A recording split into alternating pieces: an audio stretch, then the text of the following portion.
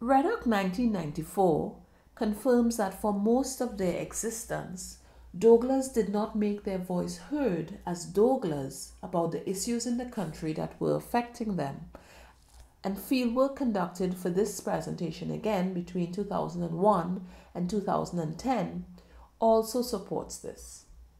This noticeable silence is a phenomenon contrary to standard practice in Trinidad, where self-declared spokesperson aggressively claim to represent sections of the masses on all issues and especially the pervasive ethnicization of said issues. But in spite of this, even when Douglas were the subjects of discussion, as happened in the national debate on Douglarization in the late 1980s, for instance, or with the mega controversy centering on Calypsonian Brother Marvin's Calypso Jahaji Bai in 1996, Douglas failed to speak up as individuals or as representatives of a silent, unnumbered minority. Alternatively, they allowed themselves to be generally objectified and treated dismissively and negatively. This inability to find voice within the public arena may be linked to their general feeling of alienation and marginalization, started by the circumstances of birth and the unrelenting latent hostilities between their parent groups brought sharply into focus during the periods of contestation for political power. This feeling of alienation and marginalization is adequately captured in 1961 by Calypsonian Douglas' Split Me in Two, which highlights the predicament of the Dougla in a situation in which ethnicity was becoming more assertive and aggressive as the two major groups, and that's the Indic and the Afric, the two groups that the Douglas come from, sought to position themselves advantageously in the soon-to-be independent Trinidad and Tobago. But interestingly, Douglas' feelings of alienation and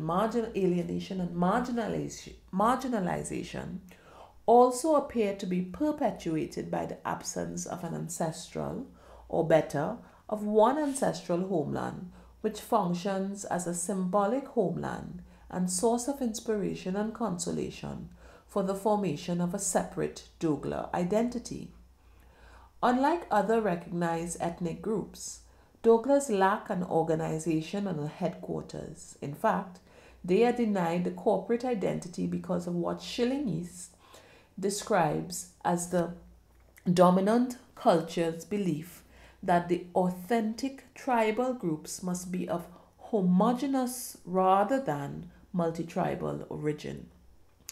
It is quite possible that the failure on the part of officialdom to register the Douglas as a group may have resulted in the failure of the Douglas to recognize themselves as such. Lacking official recognition and sharing the categories mixed and other with individuals of any of a numerous permutations possible for so many years may have been a factor in their failure to declare themselves an ethnic group or a biracial minority. This alienation felt within the public sphere during these years following independence transfers into the private space.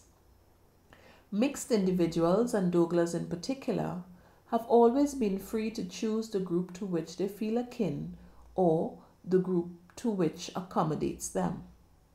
On the other hand, some Douglas negotiate both ancestral communities with ease, while others feel uncomfortable in both camps.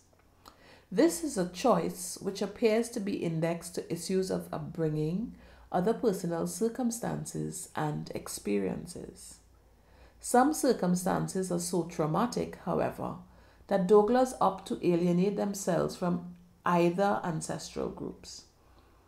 Rahim 2007, for instance, explains her Dougla father's predicament. She says, and I quote, "Trinidadian was the only identity to which he would subscribe, not Indian or African or Dougla." She adds, end of quote. She adds that he claimed this nationality, quote again, with a kind of fervor that suggested a desperate compensation for some deep unspoken suffering. End of quote.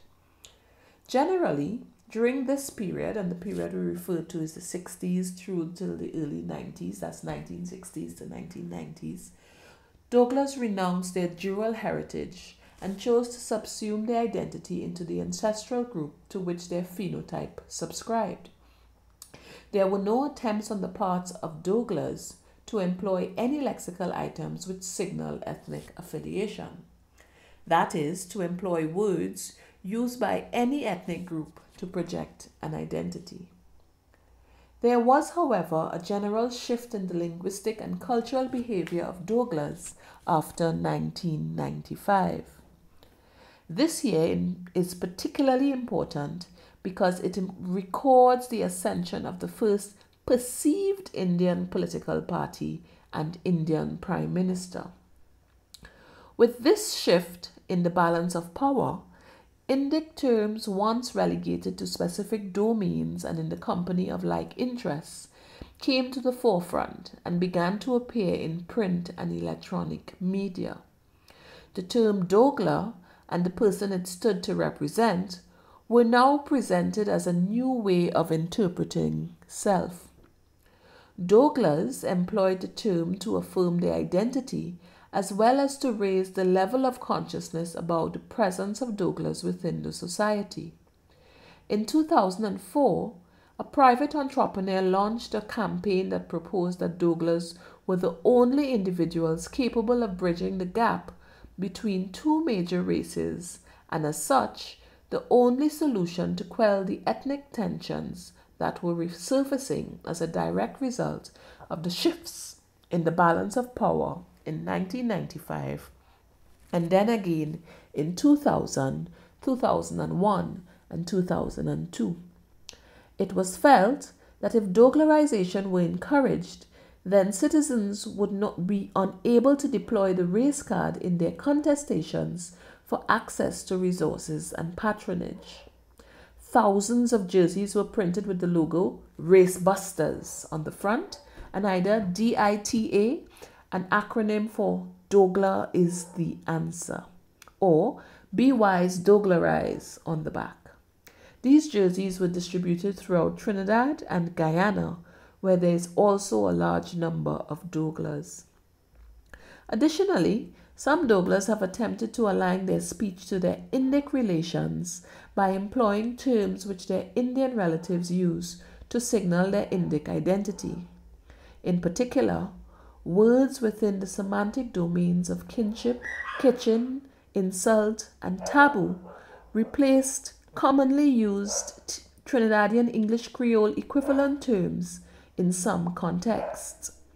To draw an example, the term Janjat, which is the Indic term for confusion, has now replaced the Trinidadian English Creole equivalent Commerce, itself a retention from French, in the speech of some Indians and Douglas alike. The fact that this term is consciously used, although alternative forms are available, is an indication that a conscious attempt is being made to connect with an Indic identity. Yet another tendency is a convenient appropriation of the term Dougla as a metaphor. In September 2008, for instance, at the launch of a bi-monthly magazine Dougla by a group of young persons of varying ethnic backgrounds, led by a Dougla executive producer, stated that the aim of their magazine is to celebrate Trinidad and Tobago's perfect mix, which, to them, is captured by the term Dougla. In fact, Dougla, as redefined by them, is a mentality and not an ethnicity. The etymology of the word has no bearing on the term and does not inhibit the possibility for expression and celebration. Some Douglas argue that this is now the very essence of their existence, a complete balance with themselves and the society. Yet another example is the use of the term by laypersons of varying ethnicities to refer to any commodity that is not considered to be pure. Let me provide an example. In 2012, at my staff lunchroom, I learned from one Douglas female that at her house they prepare a meal of pigeon peas, Irish potato, and chicken using a method that incorporates curry, an Indian spice, with stew, a preparation associated with African forms of cooking in Trinidad, but which is neither curry nor stew. This dish for them is called Douglas. Interestingly, the passage of time has caused the value attached to purity to diminish in relation to the value attached to hybridity. As such, individuals who are mixed are perceived to be true representations of the citizens of Trinidad and Tobago. So, in conclusion, we can see that Douglas identity is therefore polymorphous and adds another layered dimension to a society described by some as plural and by others as stratified. Taken together, these statements testify to the extent to which Douglas are asserting themselves positively on the social landscape and making connections with the larger society.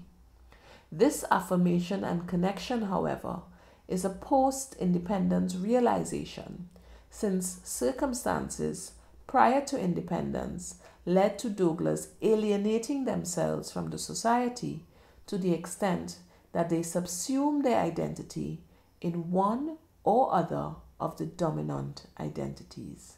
I thank you for your time.